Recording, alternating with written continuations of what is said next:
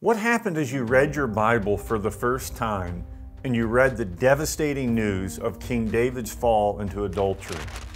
You saw the one who slew Goliath being slain by the giant of lust. How did that affect you? Now, since Paul tells us that the Old Testament scriptures were written for our instruction, what can we learn from this? Especially since so many people email in desiring counsel and help in the area of sexual purity. You need to understand this. Your fall into lust or any sin may have been caused by a more subtle sin that led to a more major and outward fall. There may be conduct in your life like wasting your time that you're not as convicted and ashamed of as you should be. Thus, you continue in that conduct, and it leaves a door open into other areas of sin. When people complain about their struggles, they often neglect to identify the underlying cause of their problems. What's at the root of it? Yes, we are shocked by David's adultery, but is there something else we should be shocked by that knocked down the first domino and it eventually led to the greater sin? In 2 Samuel 11, the inspired author specifically points out that the occasion for David's fall came about at a time when he should have been at war. The customs of that day had the kings going to war, but the text says David remained. He didn't go. Now, don't pass over that statement, because simply put, David would not have fallen into adultery if he would have gone with the army instead of remaining. So David's misuse of time led to his subsequent sins and led to adultery. David first gave into the temptation of not going to war when he should have. That's a starting point, at least what we can tell. And this put himself in a vulnerable situation. Taking a nap on the couch is not sinful in and of itself, but the timing here is sinful. It wasn't time for a nap. It was wartime.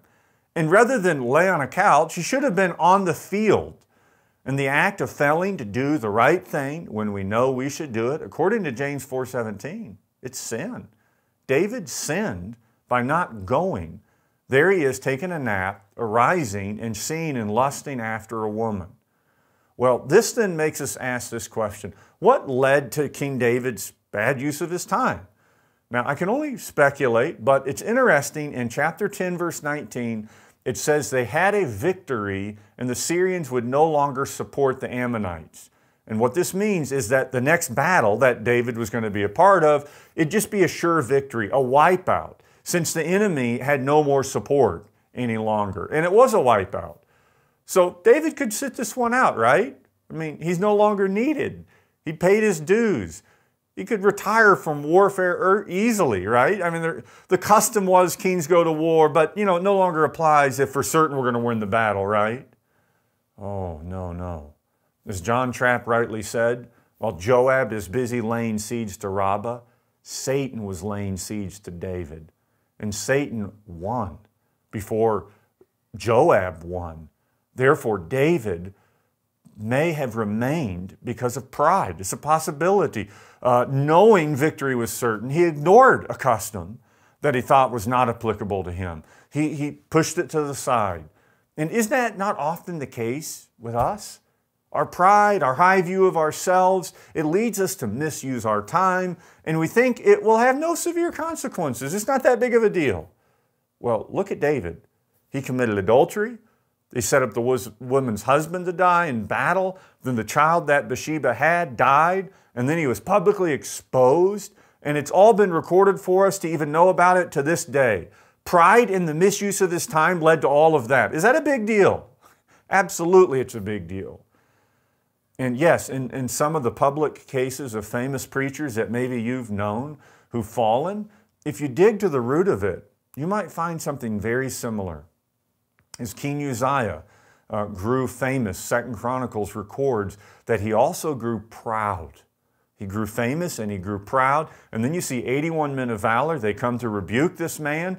And what was his response? In short, it was, "Don't you know who I am?" He was now untouchable. Christian, at a time when you should be going to bed, let's say, not to war, but to bed, to get up, to read your word, or are you just sitting there scrolling on your phone? Or from a smartphone, you can spot someone a lot easier than David from a roof. Oh, it's a whole lot more accessible. It's a whole lot more right in your face, all the temptations. Well, maybe it's when you should be at church or at a prayer meeting, you remain at home. What's the reason? Do you have a good reason, or is it just a lame excuse? And then how do you use your time now that you've not gone to war, not gone to pray? What if you fell into sin that day, or temptation was more real to you? You see what I'm saying? Can you not see that what came prior to some sort of fall was often a misuse of your time?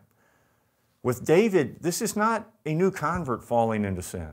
This is a man who conquered Goliath, who was leading the kingdom. He was relying on God's power, and now he faces this giant, the giant of lust. And he seems to have lost the discipline and the zeal that he had as a shepherd boy. How often men have grieved the Lord after a season of true zeal because they put their guard down. Satan will try to tempt you, but if you live out the sent mission of God in your life and you seek first His kingdom, it's going to be very difficult to indulge. And what I'm trying to say is this: you got to keep on the advance of going forward in obedience to Christ. You're out at war. You're on the battlefield, spiritually speaking, engaged in advancing the gospel, using your time for the things of the Lord. It's going to be a lot harder to go fall into some sort of sin when you're seeking first the kingdom of God and His righteousness.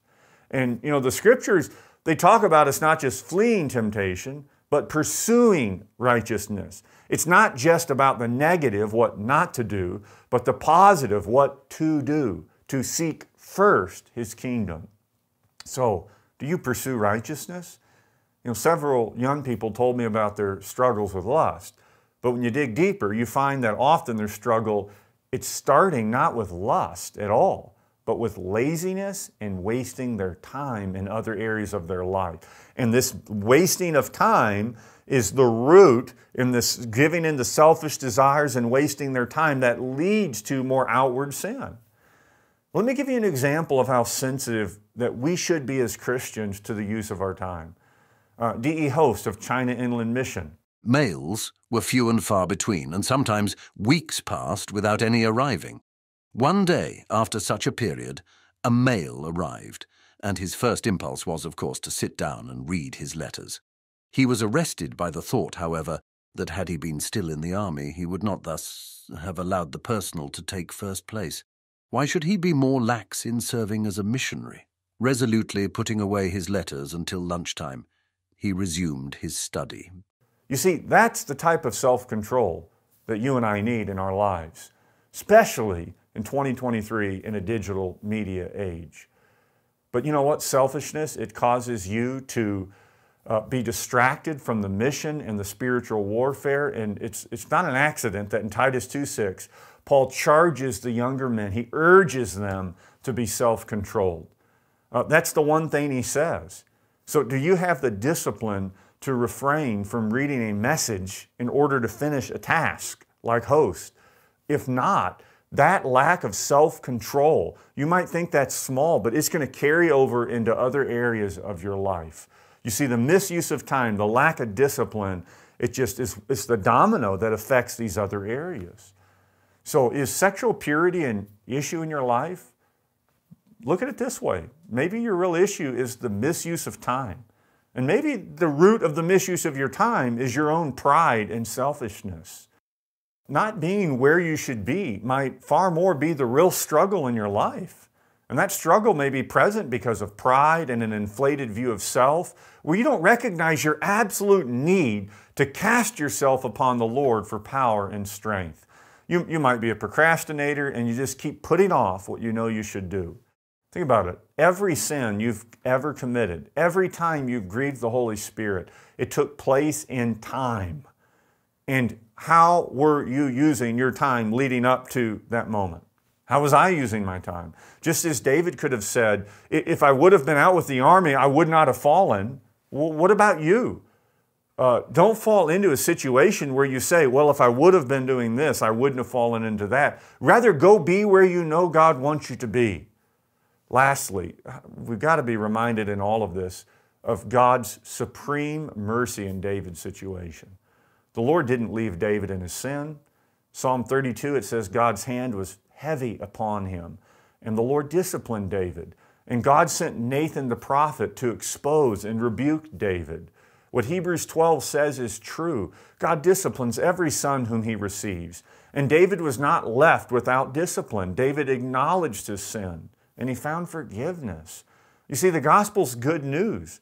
You want to use your time well? Submit every calendar day, every week to Christ. Every week belongs to Him. The Son of God, He took upon Himself humanity, and He lived the perfect life, and He never misused 1 second of His life. And He was found there on the cross. He wasn't somewhere else. He went to battle. And there He was hanging there, bearing the full weight of the wrath of God that the sinner deserves in hell for all of an eternity. He paid the price to secure your release, to give you a full pardon. And not only that, but the Father sent the Holy Spirit to regenerate men from the dead and make them new creatures. What must you do to be saved? Believe in Jesus Christ. Trust in Him alone. So may the Lord help us to use our time, because a failure that is so much at the root of various sins and provisions for temptations in our lives is this very thing, misuse of your time. So your real battle, it might not be, well, I struggle with lust. It might be you struggle with wasting your time. And that is leading to all the lust in your life. God help us.